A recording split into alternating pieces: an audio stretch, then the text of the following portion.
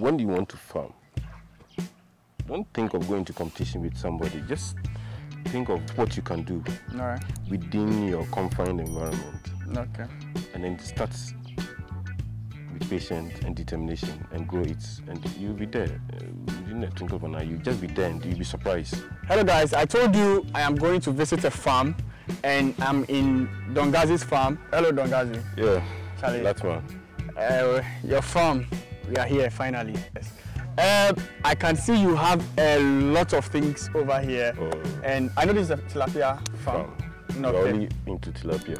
Only into tilapia farming. Yeah. All right, so there are lots of things happening in this farm. I'd like to first of all ask you, how did you start fish farming? I started fish farming right after my uni. I was introduced by 2 friends. So we started, and that is how the whole thing started. So just friends, let's do friends. Just because after school, unemployment around that time was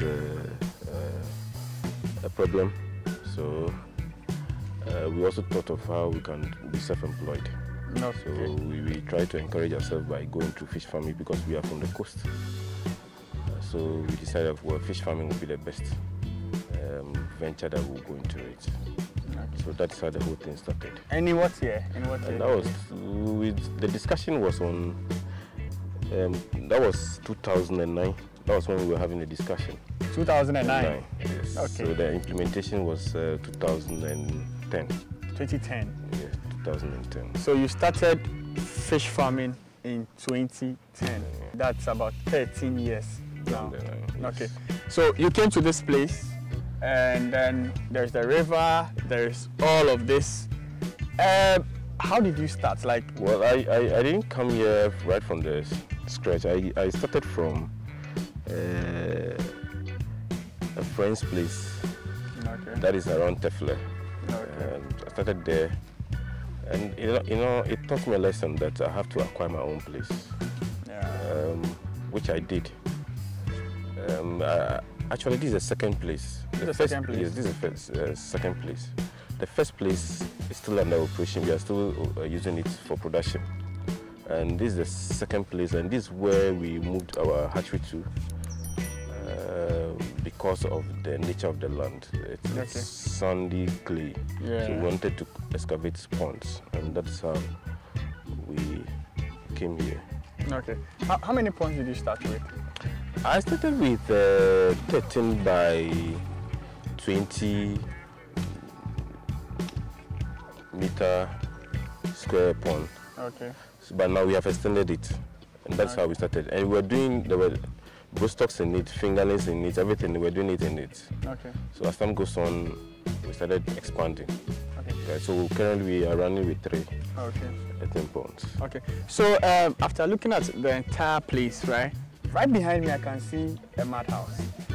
And normally when we see a madhouse, it looks like one of the oldest things in the farm. What is this doing over here? Wow. This is a history, you know. This is what makes Dongazi today. We started with this structure. This is your first structure? My first structure. Wow. Yes. And it's a structure that I really don't want to demolish. Yeah. I want to keep it as a history. Because when we started, we used to sit under the tree with a feed, my 2 workers. The rain will beat us, the sun will be scorching us. So we decided to put up the madhouse. That is what our money can afford at that time. And what were the structures like? Was there an office? Like, yeah, it's 2 rooms, 1 for feed, 1 for office, 1 as storeroom. Sometimes we even sleep there. Overnight. Okay. And whether the sun is shining, it is raining, we make use of it. And we've used this structure for about 5 years, and we're still using it. You're still using it? Yes, we are still using it. Okay, that's nice. That's nice. We are still using it. Also, I can see that you have other structures yes. in this place. Yes. So it means you've taken time to do this gradually. Yes. Right. So the next structure I can see, can you walk us through your basic setup? Yes. My next structure is the one just we are facing. Okay. Yeah. This. But one secret thing about fish farming is patience. It's patience, right? Patience and determination. Yeah. You just have to make sure that your steps are well calculated. So after this structure, then we went to this, the engine room. Engine room, yeah. And then the next one, the one that follows it, is the laboratory.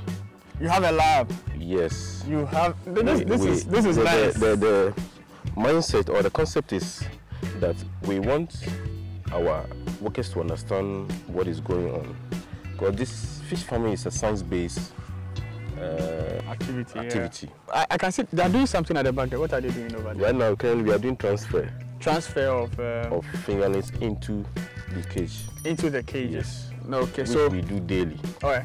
Every single day. Yes. We even did one in the morning, very early in the morning. Okay. And then this time we are doing. All right. Because our policy here is when the cage is empty, we stop. You have to fill it. So yes. anytime there's an empty cage, you have to stop. So there are 2 buckets, and I can see that there are some 2 white stuff all around it. These are aerations. Okay, aerators to pump in a lot of oxygen. Transfer them. Transfer them. This is how it is.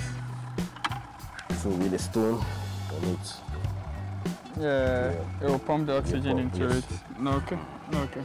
That's nice. Yeah. That's nice. Oh, okay, this is strong. This is very strong. Yeah. What do we have here? I can see. Yes.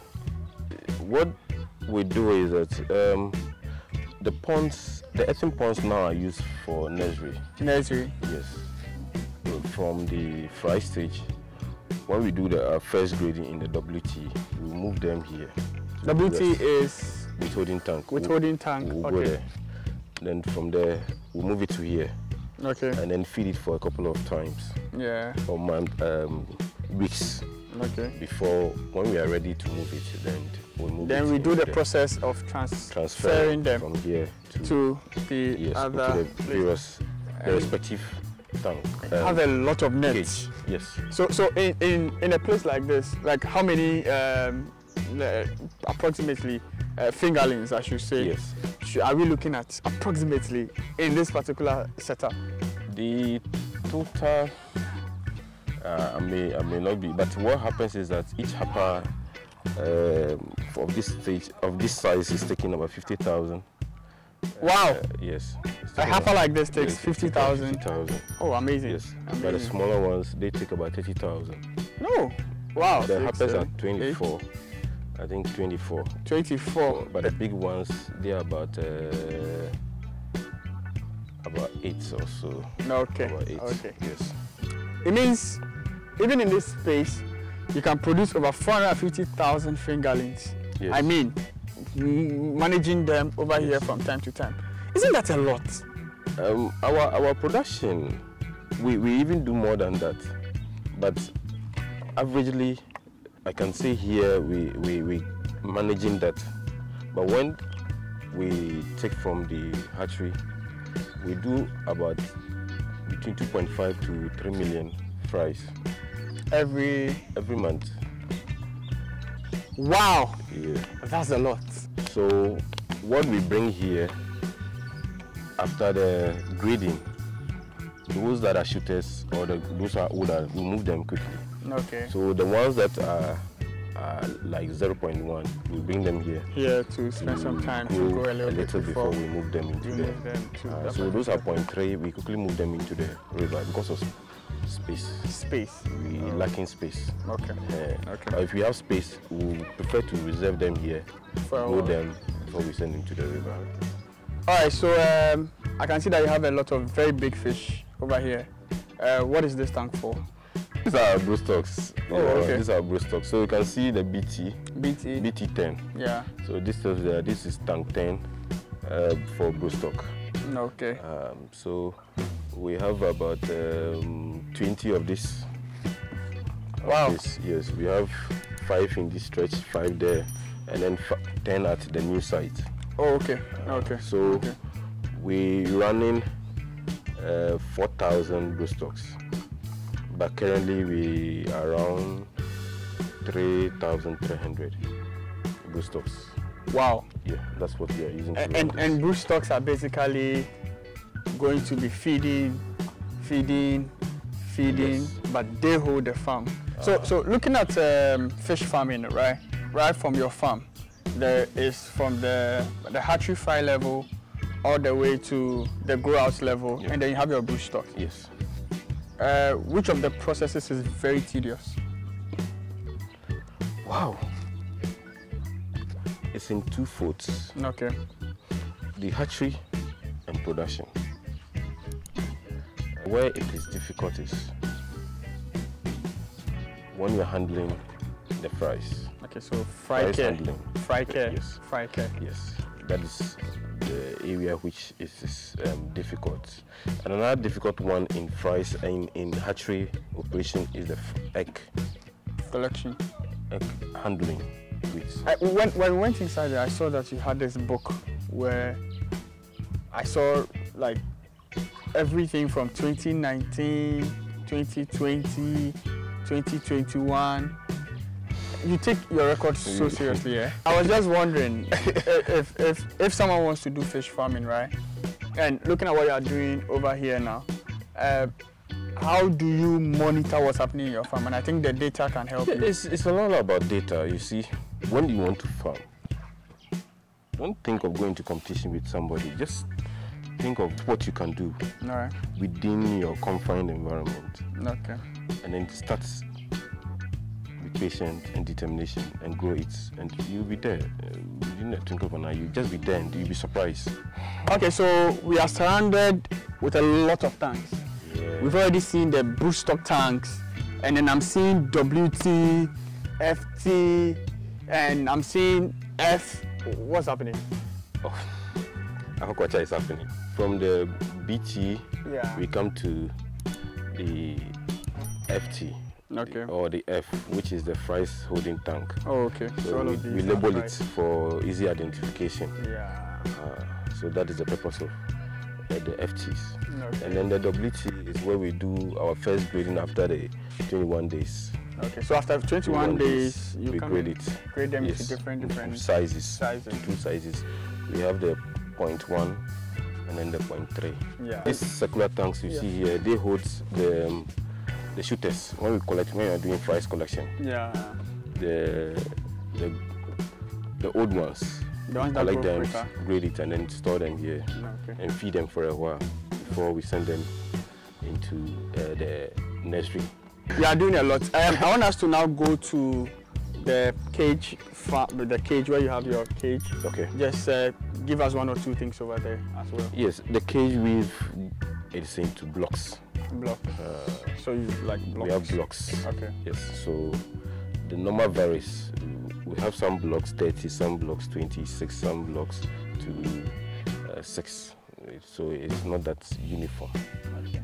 But the concept is that they will end up having equal number of cages in each block. That's nice. Yes. So that is currently we are running 6 of that blocks on the river. Okay. Yes. So when it comes to aquaculture, it's like you are doing all of the things in aquaculture. What I mean by that is you have the earthen ponds. Yeah.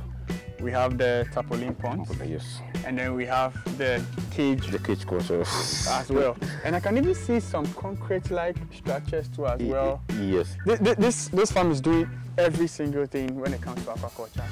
And I'll tell you that, Dongazi, I am so proud. The last thing I would like to ask you is if there's anybody watching you, what would be your final words to that person? Either the person is into aquaculture or the person has the passion to enter into aquaculture. What are your last words for such a person?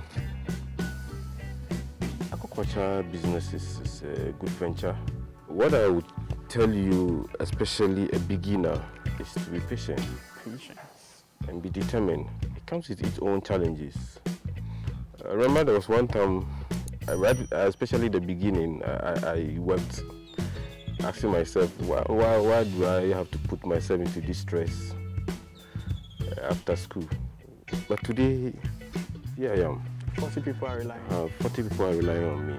So you can do it, but be patient and be determined. Charlie, thank you very much for giving us the opportunity. God bless you. That's my welcome. Okay. And thanks so much for coming.